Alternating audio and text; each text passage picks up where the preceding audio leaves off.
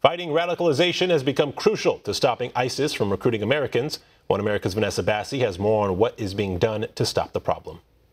Every time you turn on the television, there seems to be another terror attack, and ISIS often claims responsibility for it. The only thing that is surprising about it these days is when the ISIS member who carried out the attack was actually born in the U.S. Incidents like this are becoming more frequent and are a reminder of how important counter-radicalization programs are to the safety of America and our allies. Americans of all ages continue to be inspired to commit attacks here in the U.S. by terrorist recruiters who are thousands of miles away through the use of cyberspace. Since 2009, most attacks which have occurred on U.S. soil have been carried out by Americans who were radicalized by ISIS and al-Qaeda. The 2015 office party attack in San Bernardino, California, and the 2016 Pulse nightclub shooting in Orlando are both recent examples of this tactic, as both were carried out by newly radicalized followers. Also, the U.S. government estimated in 2016 approximately 250 Americans had traveled or attempted to travel abroad to support terrorist operations. And the FBI also indicted 10 extremists in the first 3 months of 2017.